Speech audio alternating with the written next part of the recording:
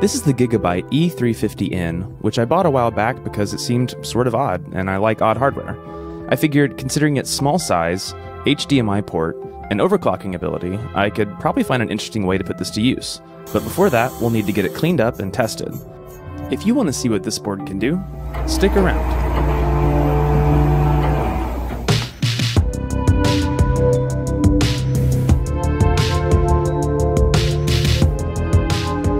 Like I said in the beginning, this is the Gigabyte e350n, and I bought it for about $30 on Facebook Marketplace.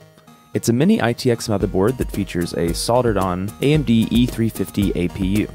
The E350 is a mobile APU released by AMD in Q1 of 2011, and was actually included in AMD's first release of APUs, which is the term they use to describe a system on a chip that includes both the CPU and GPU. This chip only has 2 cores and 2 threads clocked at 1.6 GHz, so I'm pretty doubtful that it will be able to handle Windows 10 very well.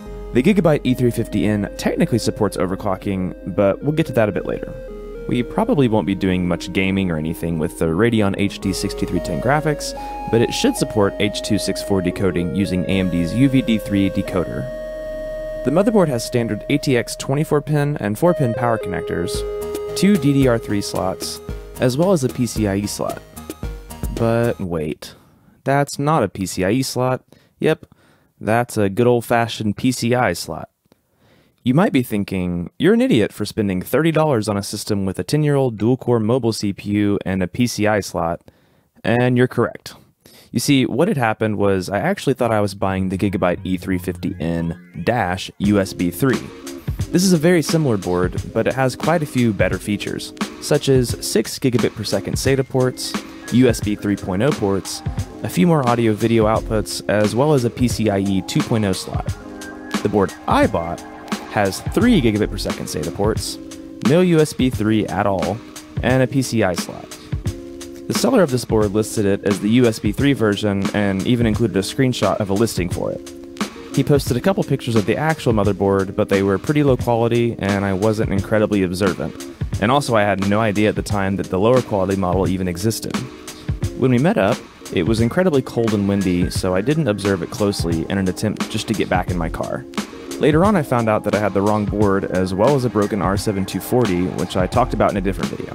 Based on sold eBay listings of this board, I probably spent too much, but I think it'll still be fun to take a look at it, and the E350 APU is the same in both models, so we're not missing too much. Before we get to testing this board though, we really need to clean it up. It clearly belonged to a smoker at some point, as it has the telltale layer of grime all over it, as well as the very distinct smell. This assembly should be very straightforward. We'll start by removing these 2 screws that hold the fan in place, then remove the fan cable, and then finally the fan itself. Then we can flip the whole motherboard over to remove these last 2 screws here that are holding the heatsink in place. With the 2 screws removed, the heatsink should just fall right off. Now we have access to the die of the APU itself, as well as the heatsink. Next, we'll spray some isopropyl alcohol on the APU, refocus the camera, spray some more isopropyl alcohol for the camera, and then we can use a spudger to start scraping off the thermal paste from the APU die. And then after the spudger, we can come back with a Q-tip to make sure it's squeaky clean. We can also use the spudger to chisel away any of the thermal paste that's on the heatsink itself, which has clearly been on here a long time because it's very hard and dry. And we'll also use a Q-tip to get this squeaky clean as well. Some of this black foam is starting to come off, but it shouldn't be that big of a deal. As always, we'll use compressed air to try to spray out any dust, but because this was a smoker computer, a lot of it just likes to stick onto it, so rather than using compressed air, I'm primarily using a paintbrush to try to knock off as much as I can, before coming back with more isopropyl alcohol to clean it up. We'll use quite a bit of isopropyl alcohol on the motherboard, and then use a soft toothbrush to go through and try to scrape away as much of the grime, dirt, and dust as we can. I didn't show the back of the fan earlier, but it's pretty bad, so I'll just go through with a Q-tip and some isopropyl alcohol, and clean each of the blades one at a time, as well as the shroud around the fan, and the final result is pretty solid. It's looking good. Trying to get down into the heatsink with a paper towel or Q-tip is tough, so instead I'm just going to use this brush and some dish soap to scrub everything out, and then after it dries off, it's looking pretty good. Once the heatsink was completely dry, it was time to put some thermal paste on the die, and then come back with the spudger and make sure we spread it out nice and evenly.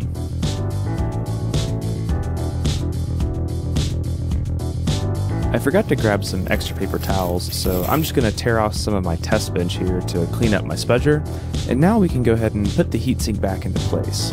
All I have to do here is line up the screws with the screw holes on the bottom of the heatsink, flip it over, and then tighten those screws back until they're snug. Then we just plug the fan back into the header on the motherboard and use the 2 screws to screw it back into the heatsink. And after this, we're done. Now we can put our motherboard on our test bench and then add in our $5 Amazon Find 240 watt power supply, a 128 gig SSD, 4 gigs of DDR3 RAM, and then lastly, a monitor. Now we can short the power header pins and see if this posts.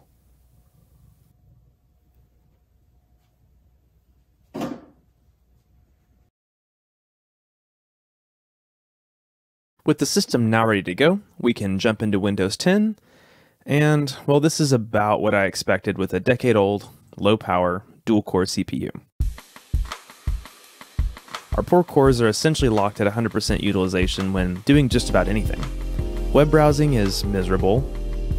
Opening applications takes many seconds or even minutes, and even just launching Task Manager is a chore. YouTube playback isn't really a thing. I tried using H.264 to force the H.264 codec, but it doesn't really seem to matter. The integrated Radeon graphics should technically support H.264 decoding, and I installed the most recent, although now unsupported drivers, but for some reason video playback just isn't working on this machine. I also tried playing an MP4 using VLC Media Player as well, just to make sure it wasn't an issue with Google Chrome, but that yielded a very similar result. As per usual, I ran the PC Mark X benchmark, and we got a score of 1526 in the Essentials category and 1059 in Productivity, which is not that great. I also ran Cinebench R15, and we got a 3-run average score of just 46. Okay, so things aren't looking so great right now, but maybe the power draw of this board will be low enough to justify the lackluster performance. But unfortunately, the E350n pulled around 32 watts from the wall when idle, and 40 watts while under full load.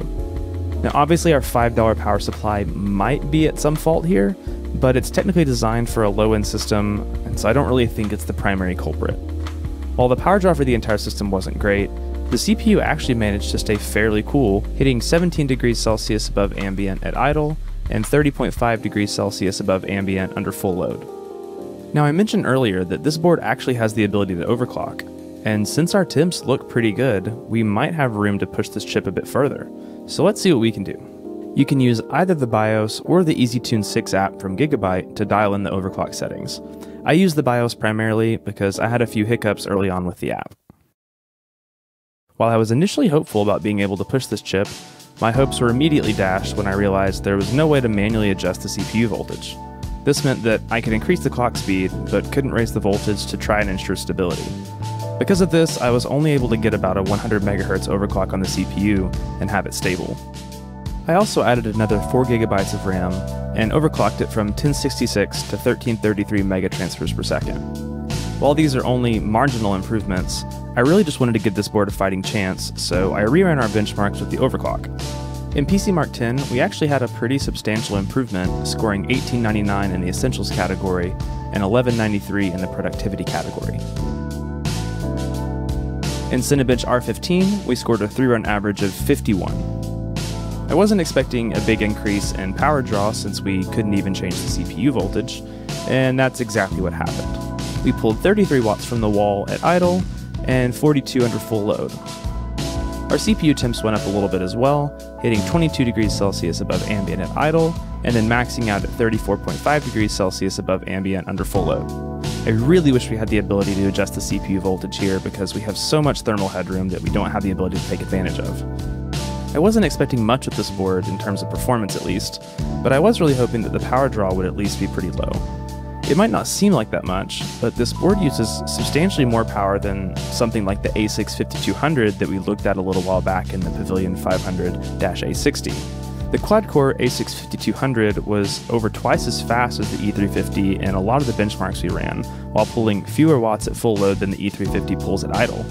While my story is very much anecdotal, I was still able to get the Pavilion 500-A60 for less than half the price of what I paid for the E350n, which really just goes to show how dumb of a purchase this was. I imagine that this machine could easily run something like Home Assistant or Plex, but because of the poor efficiency, I don't think I could recommend it to use for a home server of any sort, unless one just literally lands in your lap, and you also don't mind paying a little bit more on your electricity bill. I obviously don't think that this is a good machine for basic computing and web browsing either, but I do think there might be one role it could play. Because of its small size and HDMI port, I think it might be cool to try to turn this into some kind of small retro console emulator. It would only run occasionally, so the power draw really isn't an issue. So the only question at that point would be, could it actually run something like Laka? But that's a video for another time. While this board isn't great, and I definitely wouldn't recommend buying it at all really, it was still quite a bit of fun to clean it up and just see what it could do. And who knows, maybe you have an idea of something we could do with it that I haven't thought of. And if so, leave it in a comment below. And if you want to support the channel, hit the like button, or maybe even consider subscribing. But for now, thanks for watching, and I'll see you in the next one.